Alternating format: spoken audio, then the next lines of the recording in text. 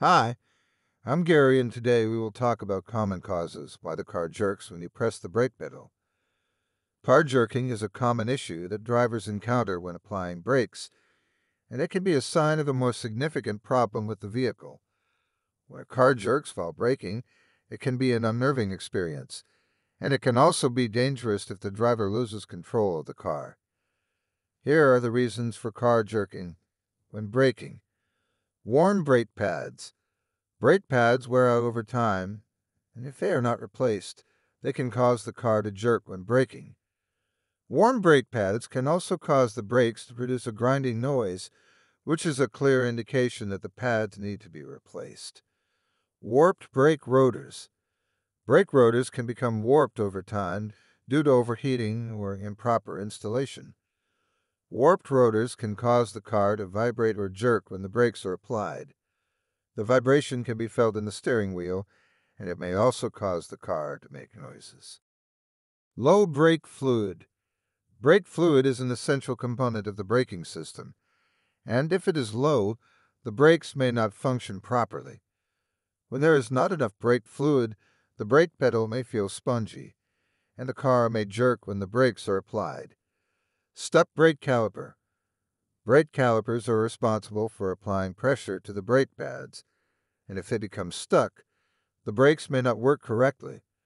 A step brake caliper can cause the car to pull to one side when braking, and it can also cause the car to jerk. Faulty brake booster. The brake booster is responsible for increasing the force of the brake pedal, and if it is faulty, the brakes may not work correctly. A faulty brake booster can cause the car to jerk when braking, and it can also cause the brakes to feel spongy. Now that I've listed the common causes, let's see what are the solutions. If worn brake pads are causing the car to jerk when braking, the pads need to be replaced.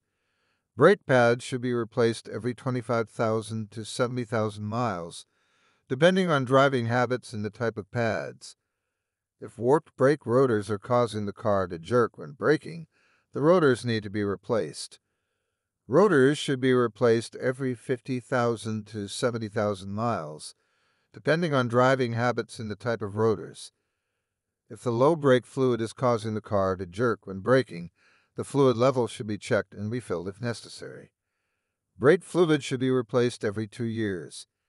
If a step brake caliper is causing the car to jerk when braking, the caliper needs to be replaced. The brake system should also be inspected to ensure that there are no other issues that could have caused the caliper to become stuck. If a faulty brake booster is causing the car to jerk when braking, the booster needs to be replaced. The brake system should also be inspected to ensure that there are no other issues that could have caused the booster to fail. In conclusion, car jerking when braking can be caused by several issues, including worn brake pads, warped brake rotors, low brake fluid, stuck brake caliper, and faulty brake booster. To solve the problem, the root cause must be identified and corrected. Regular maintenance and inspections of the braking system can prevent these issues from occurring, and it is essential to have any problems with the brakes addressed immediately to ensure safe driving. Hope that helped. Subscribe to this channel for more videos.